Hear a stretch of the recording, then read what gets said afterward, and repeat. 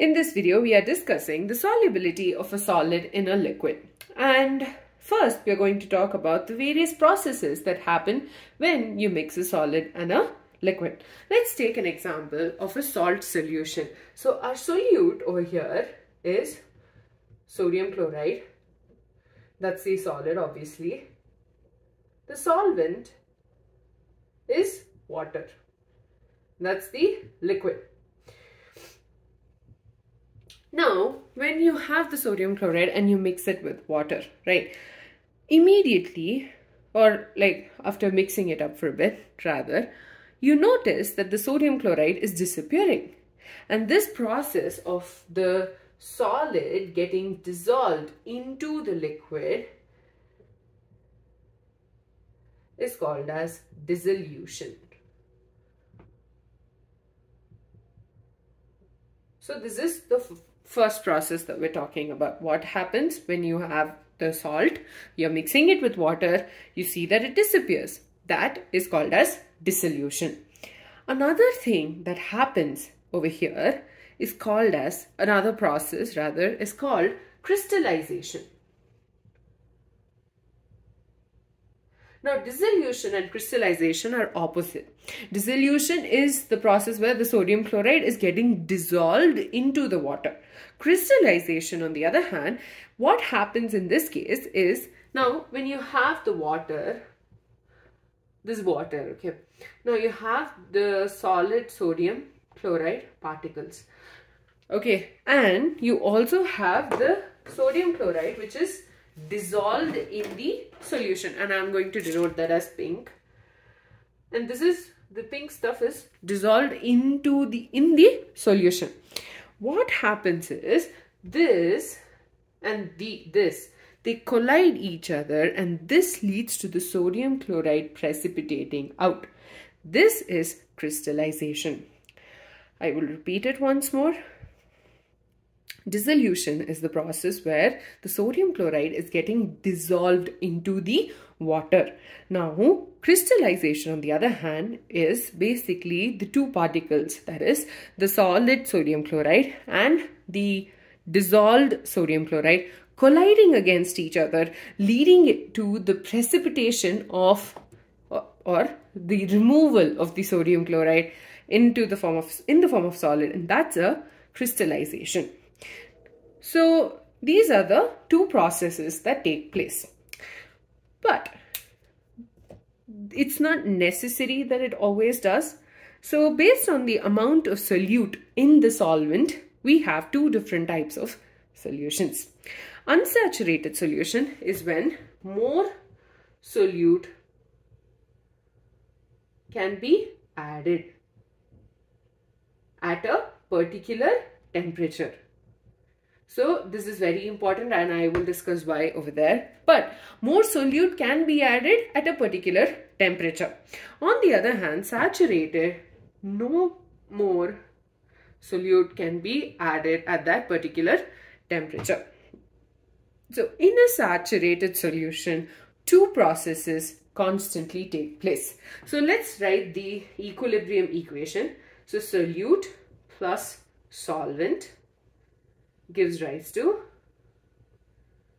solution.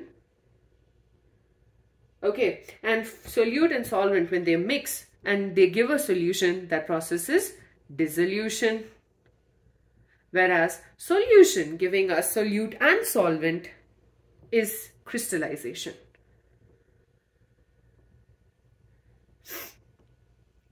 Okay, now in a saturated solution, there is enough solute for dissolution and crystallization to take place parallelly.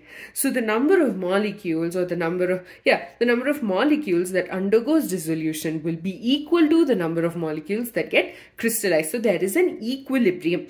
Whereas in unsaturated, there is still more room for the process of dissolution to still take place at that particular temperature. So saturated, you can no longer add any more solute to the solvent, and that's at a particular temperature. Whereas an unsaturated, you can add more solute to the solvent at that particular temperature. Now, in the previous video, we spoke about the 4 factors that affect solubility of substances. The first 2 were the nature of the solute and the nature of the solvent. The third was temperature and the fourth was pressure. And we are going to be discussing all of those factors with respect to the solid in a liquid solution. In the previous year, or in class 11, I do not know if you remember it right now, you would have learned about something called as polar and non-polar molecules. So in brief, I'm just going to give you a brief idea of that before we start all of this. Now, atoms have varying electronegativities.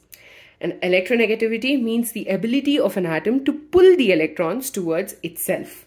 Okay, so let's take, for example, carbon and oxygen. Carbon has a less electronegativity, whereas oxygen has a higher electronegativity. Which means when you have a bond between carbon and oxygen, it won't just be a single bond. This is just an example for you to understand. The carbon atom will not pull the electrons as much as the oxygen atom will. So the oxygen atom will pull the electrons towards itself. So this leads to something called a dipole. Okay. So in molecules which have an overall dipole, they are considered to be polar molecules. Whereas the ones which do not have a dipole are considered non-polar. And you would have learned all of this last year. It's fine if you do not remember. You can just go back and revise and you're good to go. So this is based on the varying electronegativities between the atoms. So when you have a solute, let's take for example sodium chloride. Okay, now not all the solids that exist will get dissolved in water, but sodium chloride does, right? Similarly, for example, if we take calcium carbonate, that's also technically a solid that should dissolve in water, right? But it does not. That's because of its varying polarities. Okay. So the next example I would like to call out is where you have a different solvent. Sodium chloride can dissolve in water because both of them are polar. Whereas sodium chloride does not dissolve in benzene. Benzene is again a non-polar molecule. Based on this, we can come to a conclusion that like dissolves like.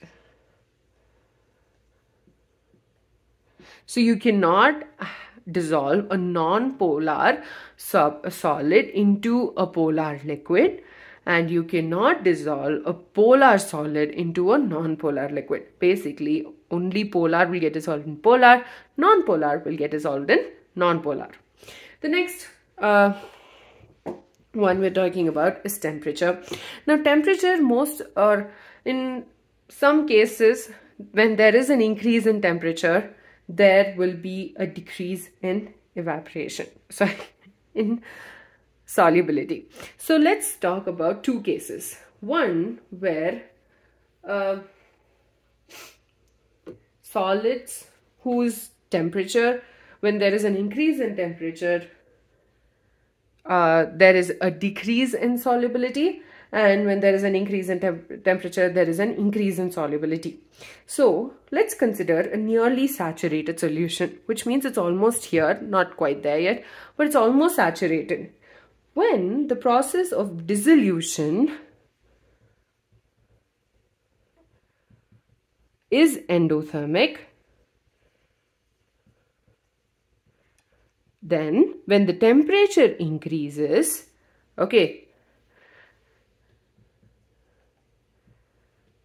the solubility also increases. That's again based on the Lee-Chaclier's principle. So when the dissolution of the solid in the liquid is an endothermic process, then when there is an increase in temperature, there is an increase in solubility. On the other hand, if the dissolution is an exothermic process,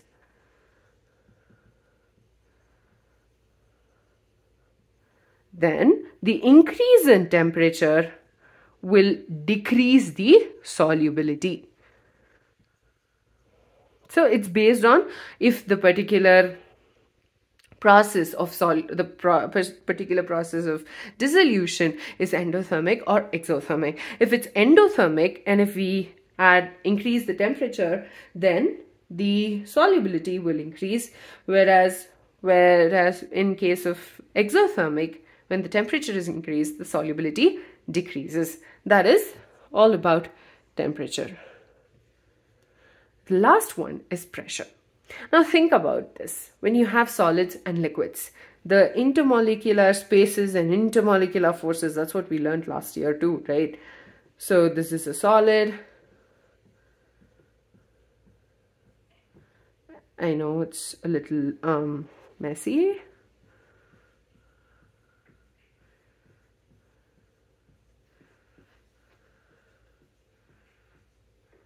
Okay, so you have solids, liquids, and gases. So which out of these three states is most affected by change in pressure?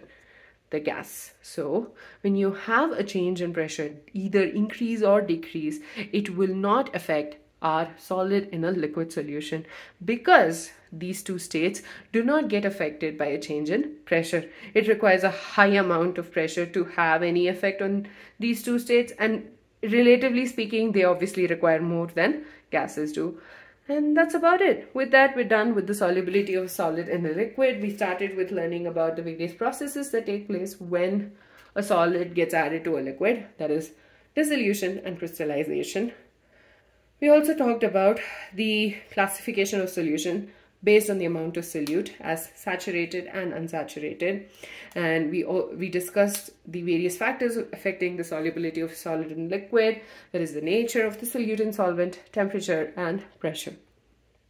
The nature of solute and solvent, like dissolves like, so polar and non-polar molecules. Polar molecules will dissolve polar, whereas non-polar will dissolve non-polar. The mix does not happen. Next, we also spoke about temperature. When the process of dissolution is endothermic in nature, then when there is an increase in temperature, there will be an increase in solubility, whereas when the dissolution is exothermic in nature, increase in temperature will decrease solubility. Pressure, on the other hand, does not have a huge effect on the solubility of a solid in a liquid. With that, we're done with this. In the next video, we will be learning about solubility of a gas in a liquid.